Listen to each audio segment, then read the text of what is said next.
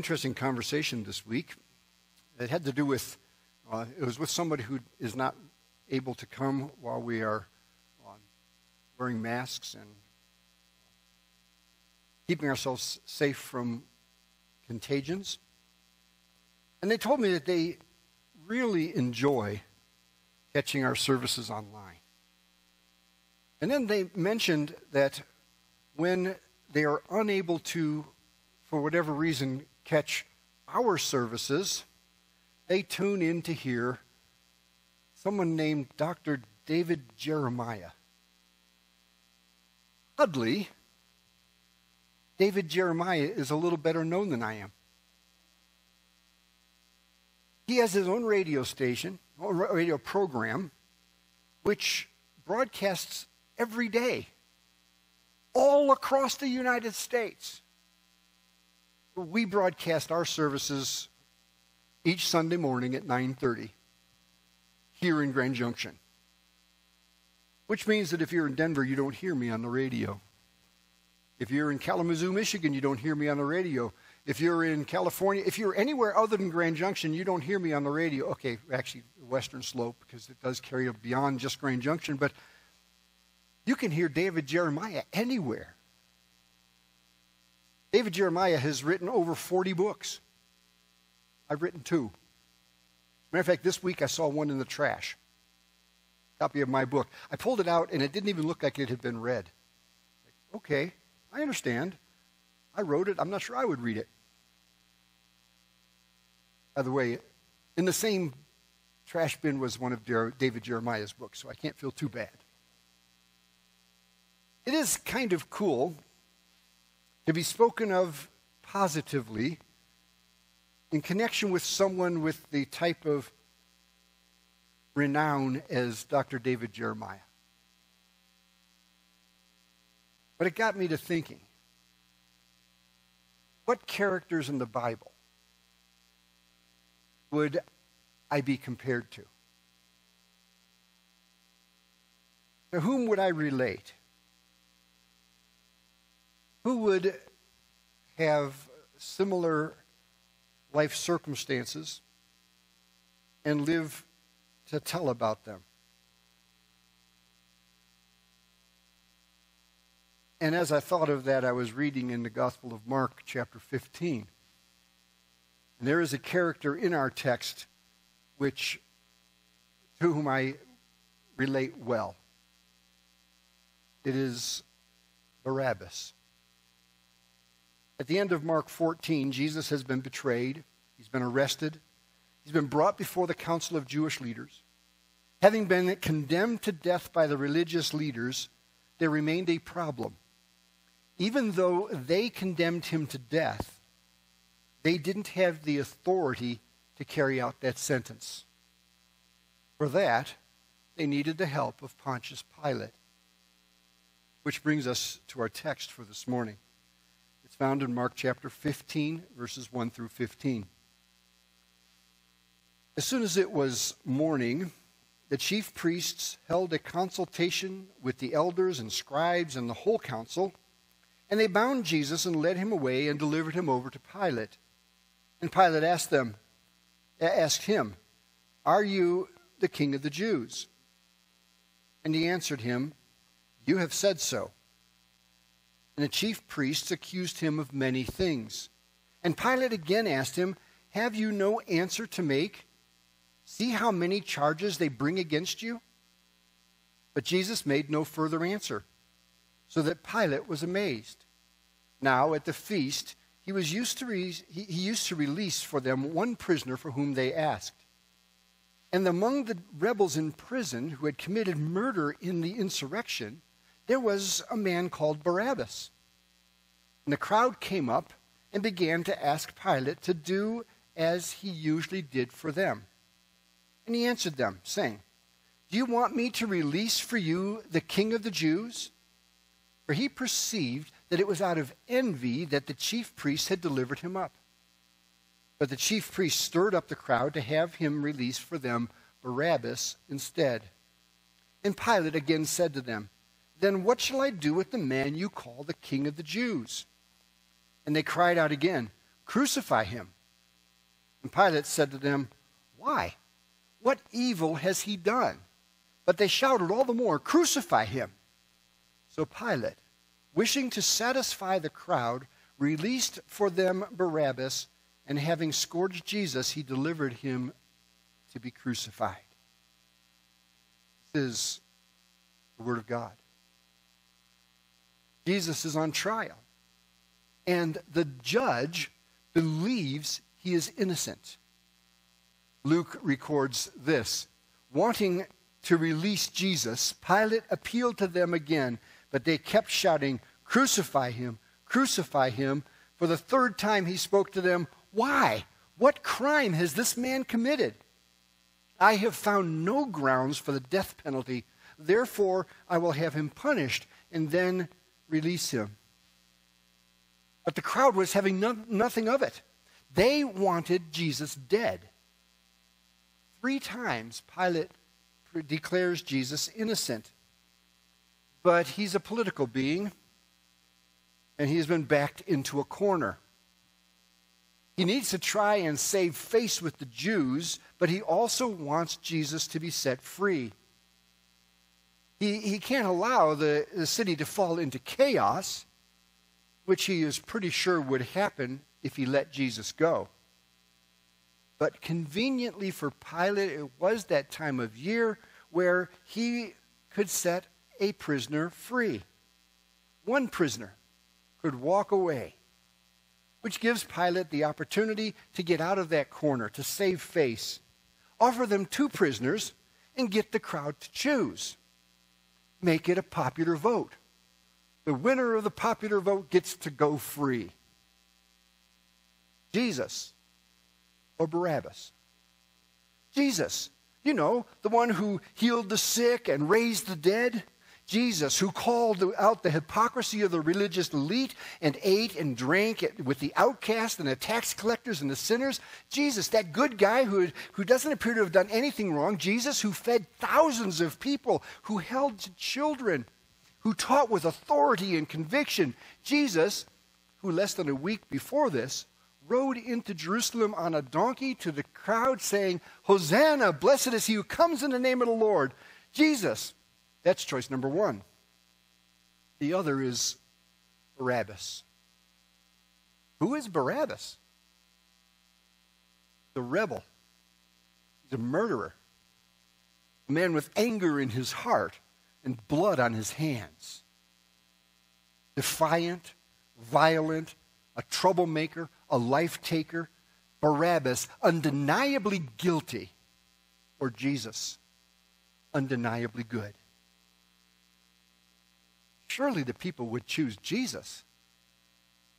It seems like a no-brainer. But they didn't. They chose to let the guilty man walk free, and they chose to let the good man die. And this is where I find myself resonating with Barabbas. I think maybe you will too as we carry on. Barabbas was guilty, but he was set free. A guilty one set free. Jesus taking his place. It is highly likely that the cross that had been set aside for Barabbas was carried by Jesus. Barabbas is set free because someone else took his place. Jesus substituted for Barabbas. Jesus taking the punishment that should have been meted out on Barabbas. Jesus literally carries the cross that Barabbas was going to carry. He bore the guilt and shame and curse and disgrace and death that Barabbas deserved. And he bore the guilt and shame and curse and disgrace and death that I deserve. And he bore the guilt and shame and curse and disgrace and death that you deserve. When Jesus died for Barabbas, he died for me. He died for us. When Barabbas was set free, I was set free. When Barabbas was set free, you were set free. Because of the death of Jesus, we are all given an opportunity to be set free. As we look at this passage and consider the proceedings of this trial, there was a profound discovery. In all of the arguments and all of the discussions, Barabbas was never once cleared of guilt. He was never found to be innocent of the charges brought against him. He was proven guilty, and that never changed. The focus is not on the guilt of Barabbas. The focus is on the fact that Jesus was innocent. Jesus was the focal point of the proceedings, and the same is true for all of us. As we stand before God, clearly we are all guilty. For all of us have sinned and fallen short of the glory of God. This is proven. It is undeniable. All we have to do is look critically in a mirror and ask ourselves, have we sinned? And the answer is yes. The point is not whether we are guilty of or deserving of condemnation, because we are. The point is that the innocent one has died for us. Jesus is the focal point of Barabbas' freedom. He is the focal point of our freedom as well. He is the one who will make the difference. In this way, I am like Barabbas. In this way, all who accept Jesus Christ are like Barabbas. We are guilty ones who have been set free. And there's a second way in which I find myself similar to Barabbas. Barabbas actually had to accept his freedom. Nothing more is actually said about Barabbas, not in Scripture, not in recorded history. Barabbas just disappears. There was a book written about him in 1950. It was made into a movie starring Anthony Quinn in 1961. Another rendition was filmed in 2012. I actually took the opportunity to watch that movie again this last week, the one from 1961. And it's probably worth a look if you think in terms of, I am Barabbas. The movies are completely made up. The book is fiction. We don't know much about the life of Barabbas, but here is one thing we can say for absolute certain. Barabbas, on Easter Sunday, was not sitting in a prison. He wasn't there with a cell door unlocked, continuing to act like a prisoner. Barabbas would not have said, you know, Pilate, actually, I don't deserve to be set free, so put me back in prison. I'll just stay here. You know, come to think of it, I kind of deserve crucifixion, so go ahead and crucify me.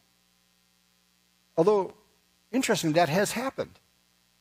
In 1829, some of you remember this, in 1829, two men, a guy by the name of George Wilson and his partner James Porter, robbed a United States mail carrier.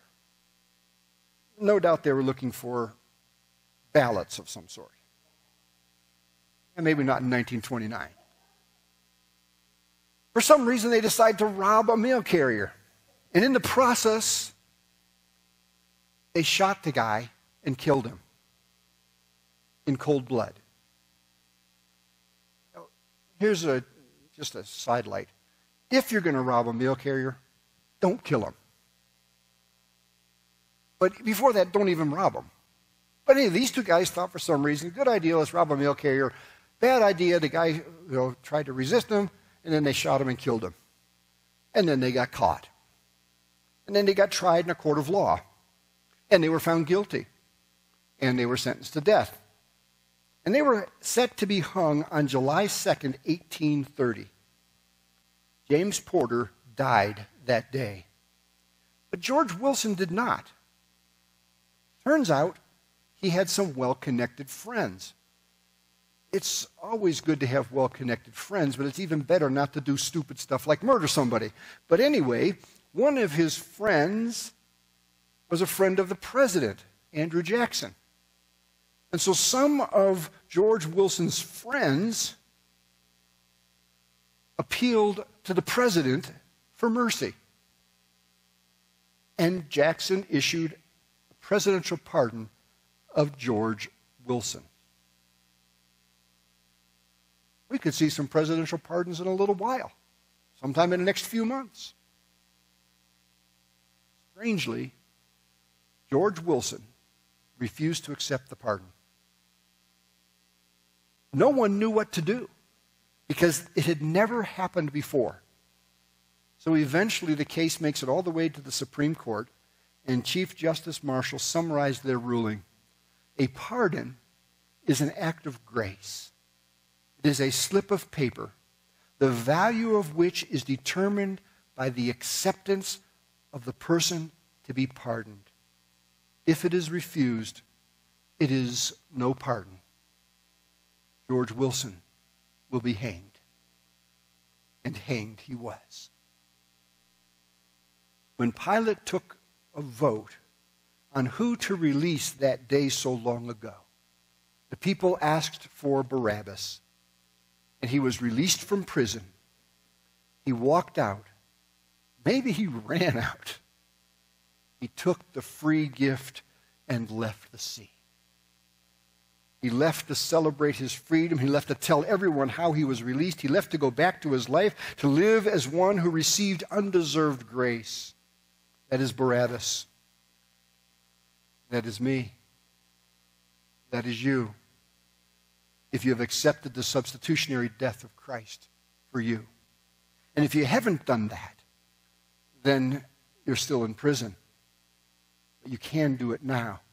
Today, in simple faith, walk out of the prison of your life into the freedom of Christ, because Christ has died for us. I am Barabbas, guilty but set free. But I'm only set free if I accept my freedom in Christ.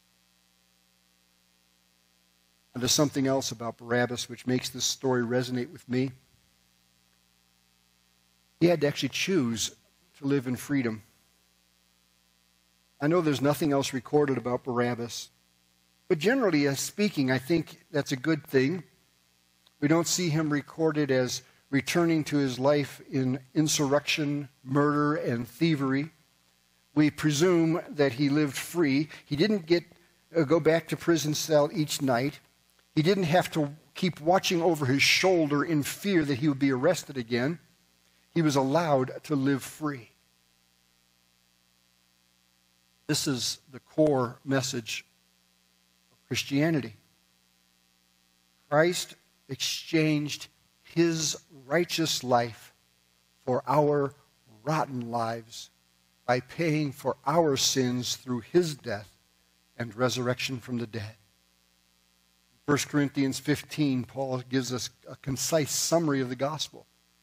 For I delivered to you as of first importance what I also received, that Christ died for our sins in accordance with the Scriptures, that he was buried, that he was raised on the third day in accordance with the Scriptures. Jesus didn't come to make bad people good, but to set condemned people free. Our freedom, our pardon is undeserved, unexpected, and unconditional. And we are given the opportunity to live free. Free from guilt, even though we're guilty. Free from fear, even though fear is rampant. But we have to accept the gift. And then we have to embrace the life of freedom offered to us. And this is, for me, where the rubber often hits the road, because it is so hard. We know we deserve death. We know our secret sins. As part of the human condition, we often carry with us a burden of those sins, even though they are forgiven. Even though the price for our sins has been paid. We've been offered a pardon, but we need to accept it so that we can live in the freedom offered by Christ. In the book and the movie Barabbas, the writer walks us through the fictional life of Barabbas from the day of his pardon to his eventual crucifixion. He is set free, and he watches the crucifixion of Christ. He hears of the resurrection, but he doesn't believe it. He encounters the apostles early on after the resurrection. His former lover becomes a believer, and she is stoned to death for proclaiming Jesus Christ as Barabbas watches. Grief-ridden, Barabbas actually returns to his criminal ways, and he gets caught attempting to stone one of the priests who was responsible for the death of his former lover. And he gets sentenced to work in the sulfur mines. He spends 20 years in the sulfur mines, much of it chained to a believer in Jesus Christ. As you can imagine, when he finds out that he's chained to Barabbas, there's some tension. But over the years, this believer in Jesus Christ continues to live out his faith in Christ and learns the hard lesson of love your enemies. Pray for those who persecute you. Eventually, through a number of fictionalized and fantastic things, Barabbas and his cellmate are freed to become gladiators. And as gladiators, they learn to fight, they learn to kill. And this Christian wins a battle. And you know how in the gladiators, in the Colosseum, when you got the guy down, the crowd voted. Thumbs up, he got to live. Thumbs down, he got to die. And the Christian won the battle, and the crowd put their thumbs down, and he refused to kill. He laid down his weapons. Didn't bode well for him. He ends up dying. He's thrown into this hastily made pit. Barabbas eventually wins, and he gets set free as a victorious gladiator. And when he does, he goes out and he finds the grave of the man who ultimately led him to understand the power of Christ. He takes his body into the catacombs of Rome because he knew that that's where the Christians buried their dead. And there he meets more Christians. And while he's there, Rome catches on fire. And you know, Nero claimed the Christians were doing it. Barabbas is no intellectual giant. He says, well, I guess if the Christians are burning Rome, I'm going to become one of them. And he starts burning houses in Rome. And he gets caught. And he gets crucified. Because he stood with Christ. Twisted life, made up story. But when I think of Barabbas in Scripture, when I think of the one who was in a prison cell, convicted of violent crimes, of murder, of insurrection, of thievery, when I think of this one sitting there not knowing Jesus Christ, and Jesus dying on his behalf, I think that's me. That's me. And it's you. For all of us have sinned and fallen short of the glory of God. And when we didn't know Christ, when we were still at odds with him, he died for us. What remains for us is to accept the pardon offered to us in Jesus Christ, to choose to live in the freedom of Christ, and to honor his name. Barabbas and me, we're cut from the same cloth because we are sinners saved by grace. Amen? Let's pray together. Our gracious and almighty God, we thank you. We thank you that you sent Jesus for us. That all of us who have sinned have been desperately in need of someone to get us a pardon. We thank you for the pardon available to us in Christ. If there's anyone in the hearing of my voice who has not accepted Jesus Christ as their Savior, not accepted that pardon, I pray that you would motivate them right now. Say, I don't understand it all, Lord Jesus, but I'm taking it. I want your pardon.